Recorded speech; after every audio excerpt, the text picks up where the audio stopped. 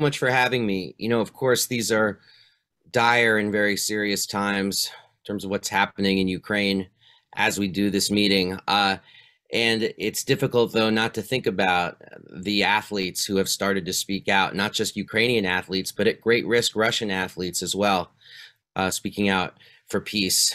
And I would argue that you would not see these athletes speaking out at all if not for the eruption that started in the United States when the Black Lives Matter movement collided with the world of sports. I think that has set off this entire chain of events. And it makes talking about sports right now and talking about the politics of sports very important because of how it's affecting the current moment, and because I do think it shows how there is a new generation, a young generation of people who are more demographically diverse and less tolerant of intolerance than any generation in the history of the United States.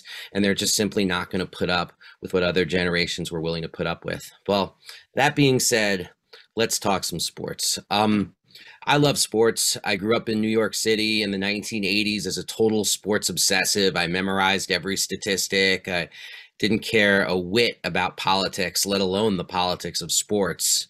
And then in college, I got more into activism and politics, and my sports love was kind of something that I kept to myself. Never told my activist friends about it, pretended I didn't like sports, pretended it was something I did in private off to the side, something that actually felt a little bit shameful. That probably has more of a psychological discussion than a political discussion, but it was accompanied by shame. I'm a leftist. What am I doing liking sports? And that idea, though, changed for me pretty dramatically when a guard for the Denver Nuggets named Mahmoud Abdul-Rauf made the decision to not come out for the national anthem before games. This was, I believe, in 1996. And when Rauf made this decision, first people didn't even know about it, but then a reporter got wind of it, went into the Denver Nuggets locker room and said, "Why aren't you coming out for the national anthem?" And Rauf said, "Well, I just don't believe that the anthem and paying that kind of tribute to America is appropriate at a sporting event. And you look at what America's doing throughout the world, it just doesn't feel right." And the reporter said, "But don't you realize that that flag is a symbol of freedom and democracy across the globe?" And Rauf said, "Well, it may be a symbol of freedom and democracy to some, but it's a symbol of oppression and tyranny to others." And when Rauf said that, it was like the sporting world was turned upside down. And I remember watching an ESPN show about it, and I was completely transfixed. I was like, whoa, these seem like my politics being expressed through sports. I couldn't comprehend it. And this guy on ESPN said, "Well, Mahmoud Abdul-Rauf must see himself like one of those activist athletes, like Muhammad Ali or Billie Jean King or Tommy Smith or John Carlos."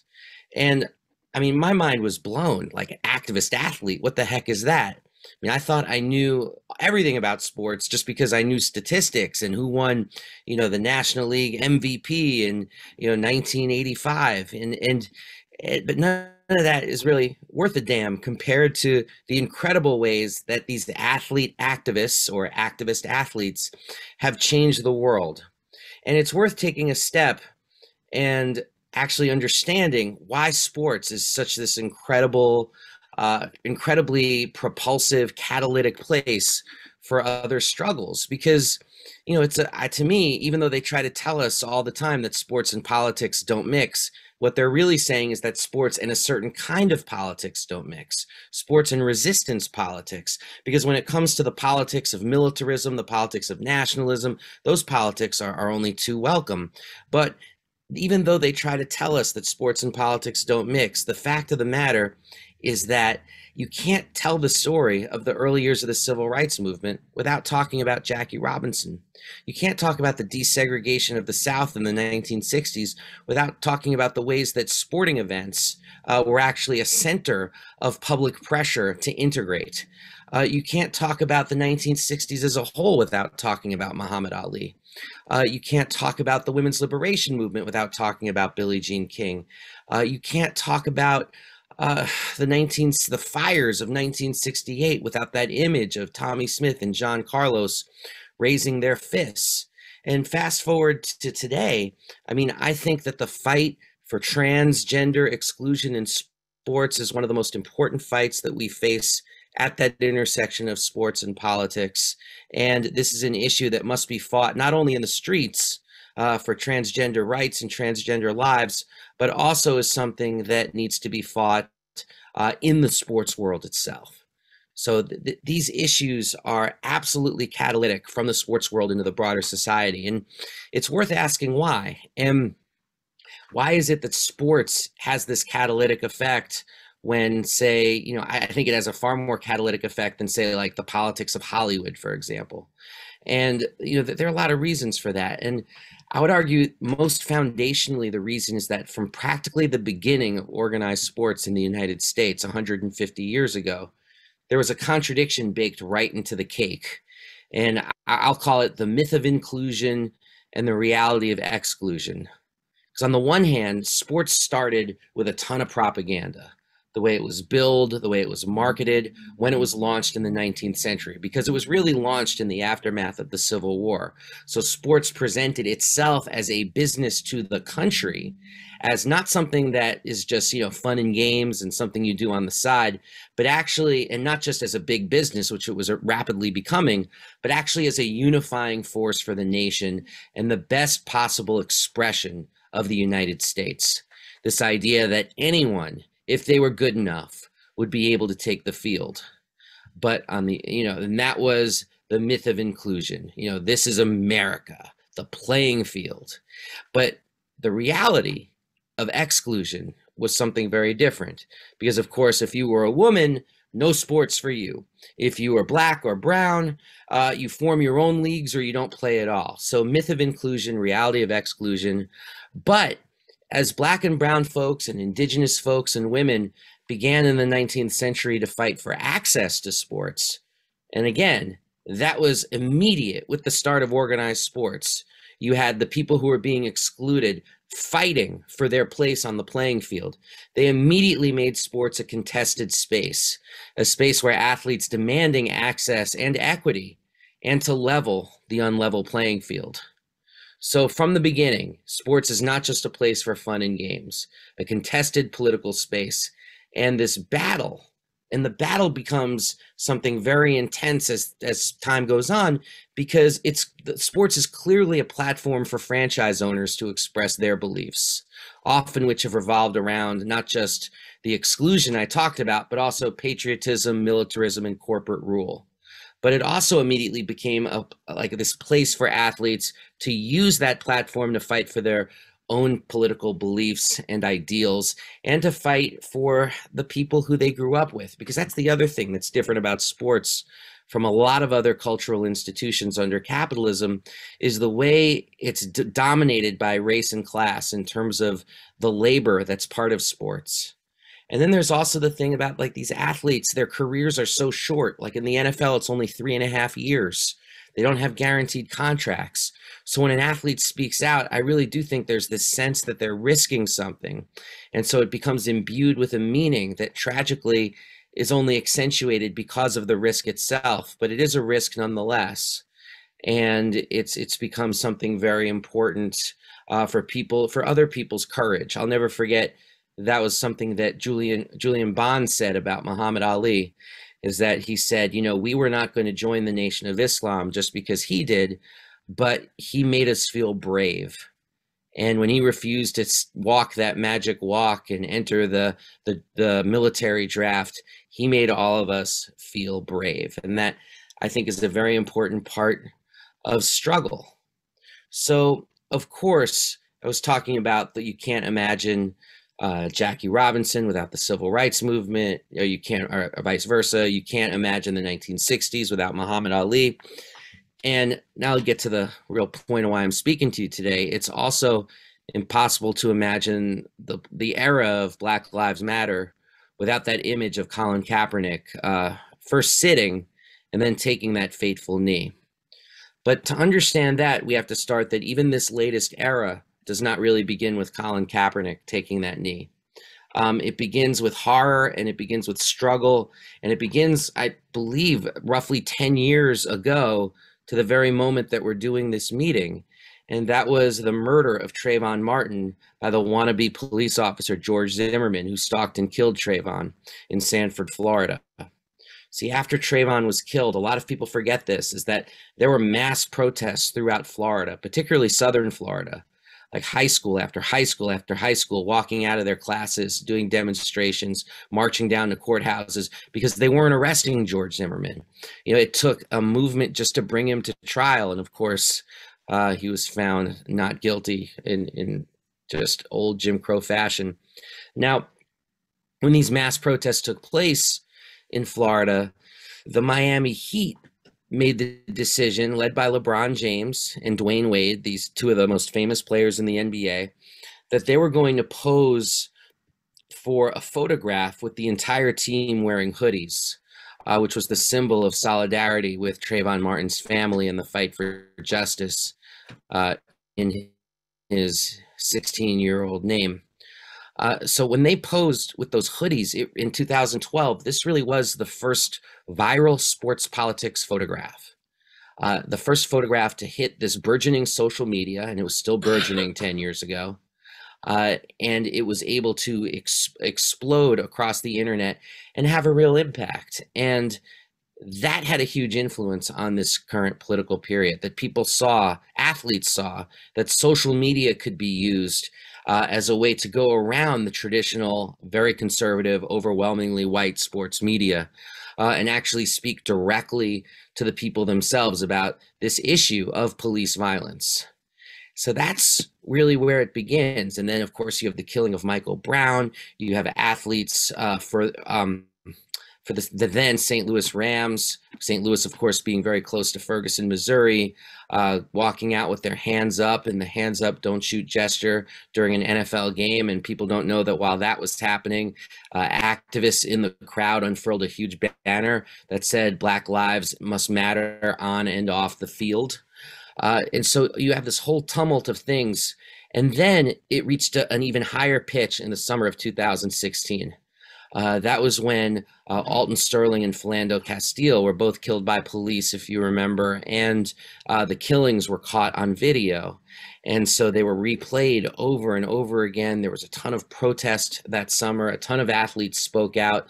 The people who were really leading the way were the athletes of the WNBA, who were brilliant activist athletes and have continued to be so to this day. But it was really that summer of 2016 where the WNBA athletes, they came out, they protested during the anthem that summer.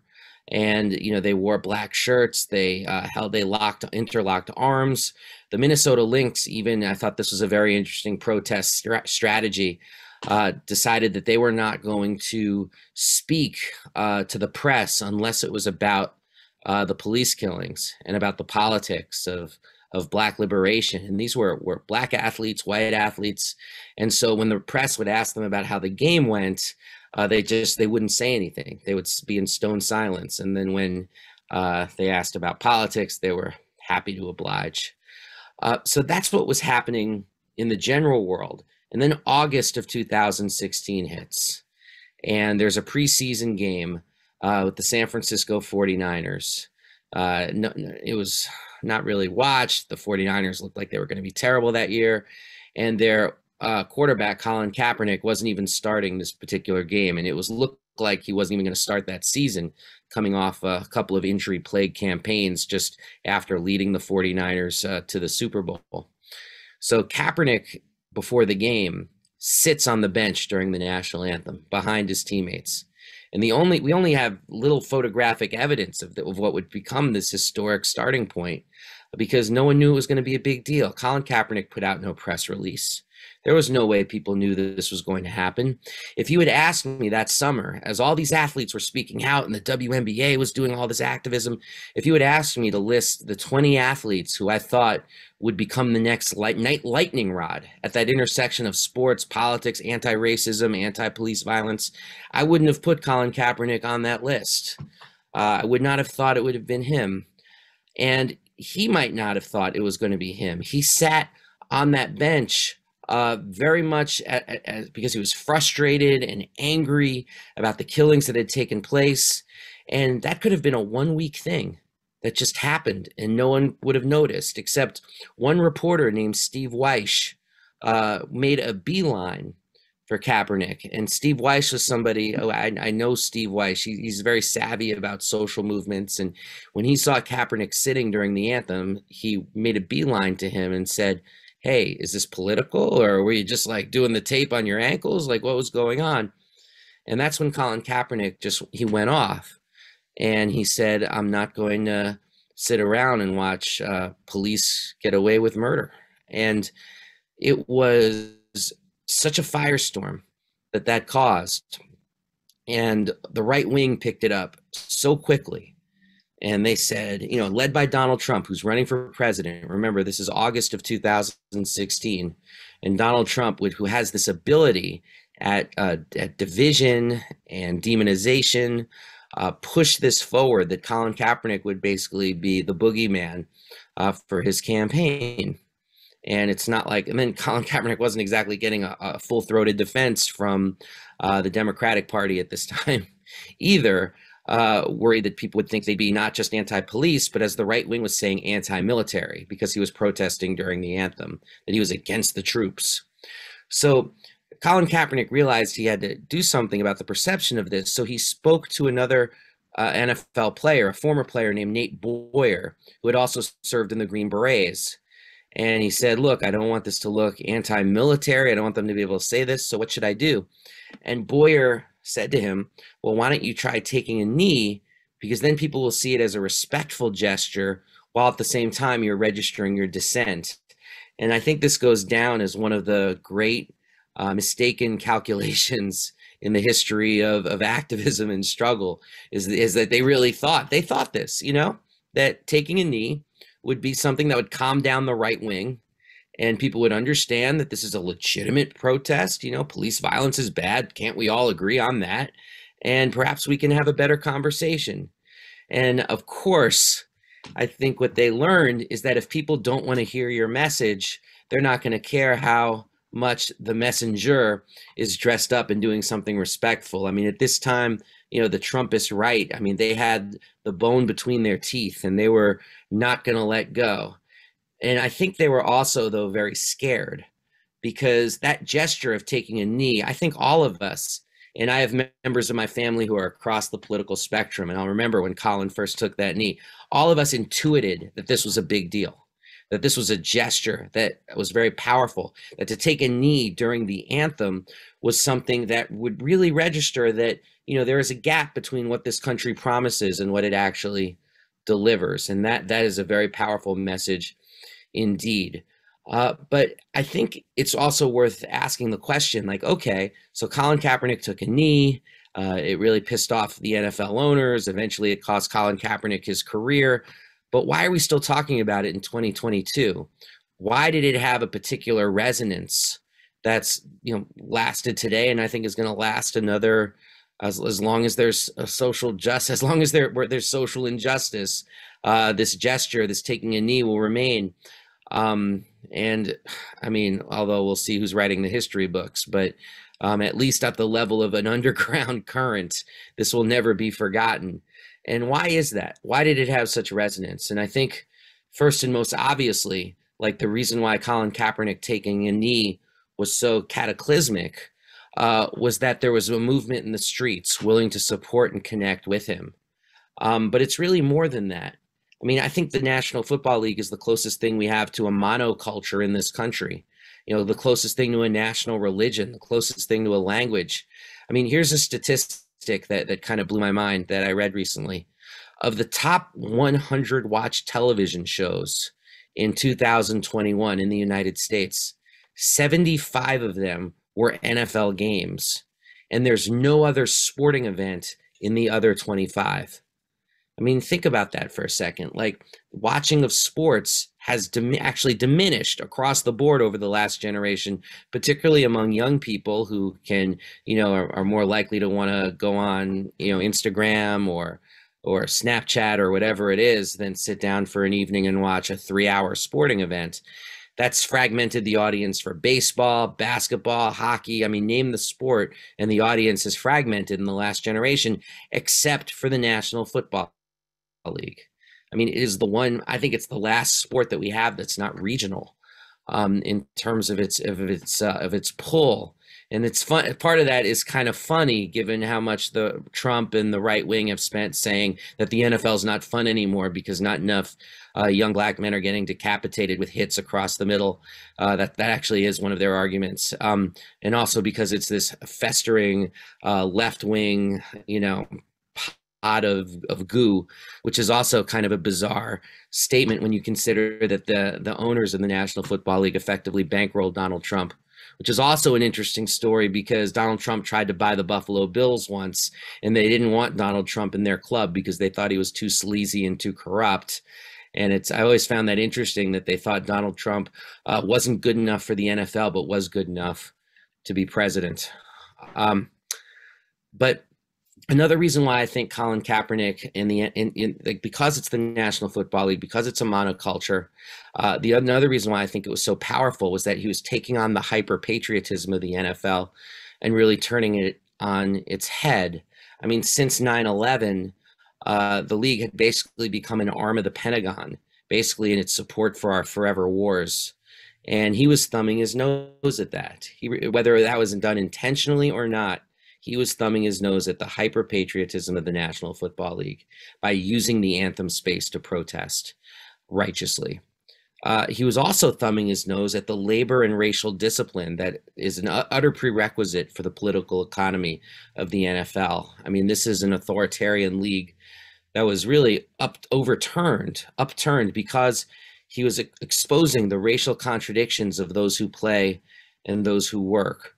I mean, I've always thought that Colin Kaepernick's great sin in the eyes of NFL ownership was not just that he used what they perceived to be their platform as a place to protest on this issue that they find abhorrent that anybody would dare say anything about police brutality, but also because he just stepped out of line. And this is a highly autocratic sport. And so for him to do that, and for him to do that as a quarterback, had just this incredible cultural ripple. But I would argue that the greatest contribution by Kaepernick to the broader struggle is that this gesture of taking a knee allowed for replication. And that's what my book is about, the Kaepernick Effect. It's a book about Colin Kaepernick's influence, but it's not really about Colin Kaepernick at all. Like, I interviewed dozens and dozens of young athletes from across the country who took a knee. And I wrote about the backlash that they received and how they managed their coaches, how they managed their teammates, how they managed their community.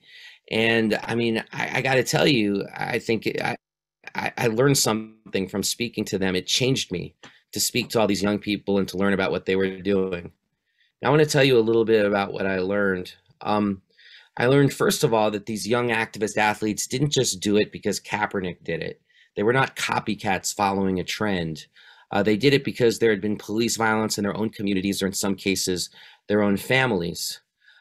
They also, when I would speak to them about Colin Kaepernick and was he an influence for them, they would say, yeah, he was an influence, but far more often, they said that the actual influence was the generational trauma of being very young and living through the 2012 killing of Trayvon Martin. It's no exaggeration to say that when they spoke about Trayvon Martin and being, say, 9, 10, 11 years old when he was killed and how it affected their lives, they sound like the civil rights veterans and legends who speak about how it affected them to have Emmett Till murdered. That same kind of effect where they would carry those scars forward with them from 2012. And when they saw Kaepernick taking his knee, they saw someone who provided a language for protest and dissent.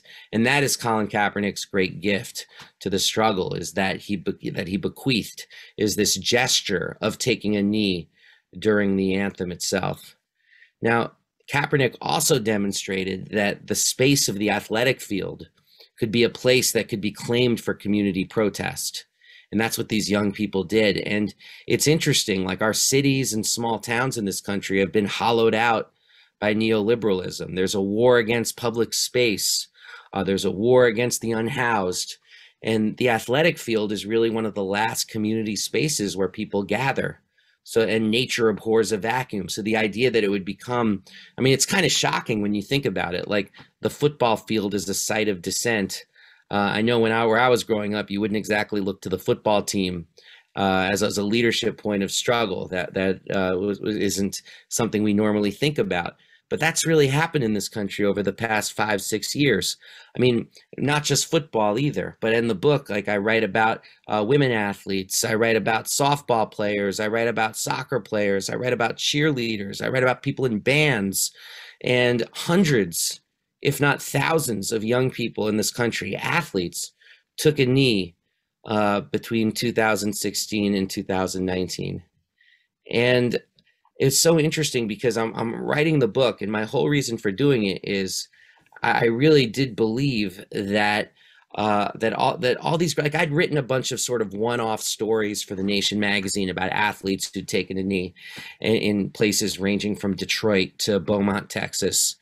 And I found all the stories really interesting, and I started to see common threads, which I thought was interesting because we're so often told that we live in, red state and blue state America, and a place like San Francisco has nothing in common, like El Paso, Texas, or whatever it is. And I'm seeing, as I'm hearing all these stories, these commonalities from region to region, place to place, that really transcends these artificial divisions and showed a national thirst for racial justice.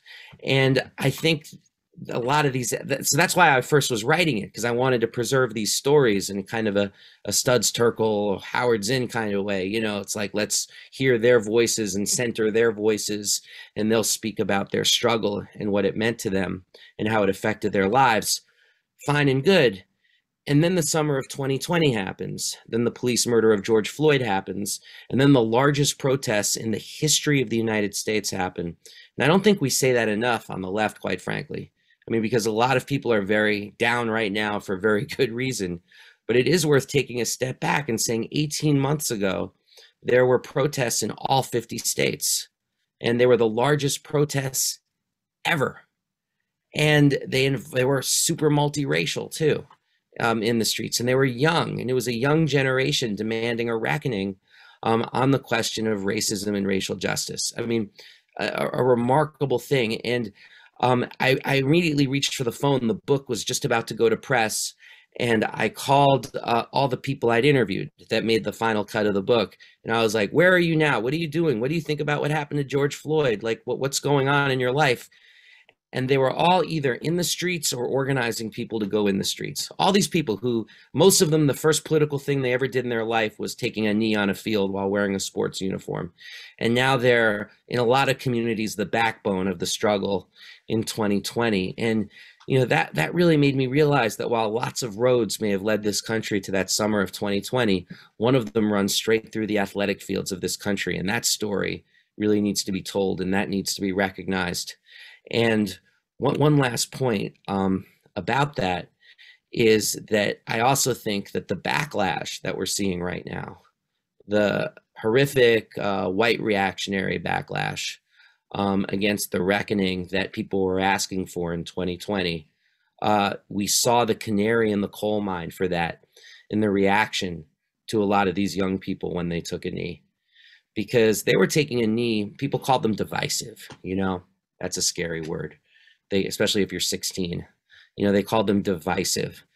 But they weren't being divisive. What's divisive is racism and police brutality and inequality. That's what's divisive. What these young people were doing were pointing out the divisions that existed. And in some communities, like this one story I have from New Orleans in the book, this amazing young woman, Alexis Reed, who took a knee, was able to bring her community together, and she spoke in front of her entire school about why she did it, and it actually led to a greater sense of racial justice and understanding in her community. But that was really the exception rather than the rule. And most of the stories I talk about are the people I interviewed. They experienced a terrible backlash and racism and death threats and everything you can imagine, just because they were just because they took a knee. Just because they said there's a problem in our community and we need to talk about it, and I think that really was the canary in the coal mine like all these reactions to this in cities and small towns across the country. Like a huge section of this country basically looked at this young generation and said, we don't want to hear what you have to say, and we actually will provoke violence upon your person if you try to get us to think about things that we don't want to think about. I mean, and that was happening, and it wasn't being reported on really, because our country, because of media cuts and the rest of it, doesn't do local news well at all. But in small towns around the country, this kind of not just racial reckoning, but racial backlash was taking place. And now we're seeing it on a national level. And if we'd been paying closer attention to what was happening in the sports world during those years, I think we would have been more prepared and less surprised for what's taking place right now. So that's pretty much all I have to say about this. I actually spoke longer than I was instructed to, and I apologize to everybody for that. But it's a topic that I think we would do well to think about, as even in not even in these dire moments, but especially in these dire moments. Ralph Nader always liked to say, "You better turn on the politics, or politics will turn on you." I actually feel that way about sports. Is that you have to be aware of what's happening in the sports world, or the sports world will turn on you. Thank you.